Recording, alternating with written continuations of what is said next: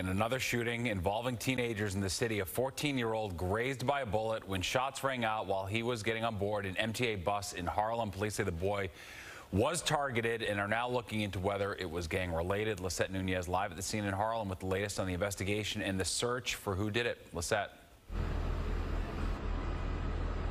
Steve, and the violence happened as the 14-year-old teenager went ahead and hopped on the MTA bus. And right now, police believe this was a targeted shooting. Police swarming an MTA bus stop at the corner of Lenox Avenue and 139th Street in Harlem after a shooting involving a 14-year-old.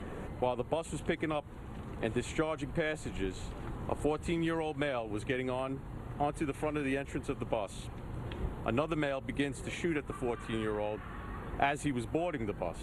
The shooting happened around 10 in the morning. Video shows where the bullet pierced the bus's windshield.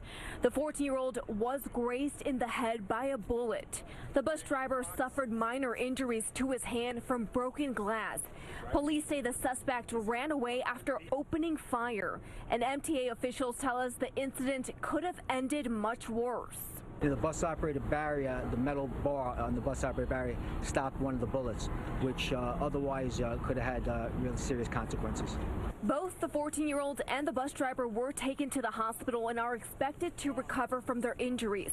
Police are looking through surveillance video as they continue to look for a suspect. Meanwhile, MTA reassuring riders that safety is their priority. What I want to reiterate here to our customers and to our employees is that the bus and subway system is safe. This year we carried over 270 million trips virtually with no incident. And police were asked whether they believe the shooting was gang-related. Investigators say that's something they are looking into. We are live in Harlem. Lisette Nunez, Fox 5 News. Steve, back over to you. All right, thanks, Lisette.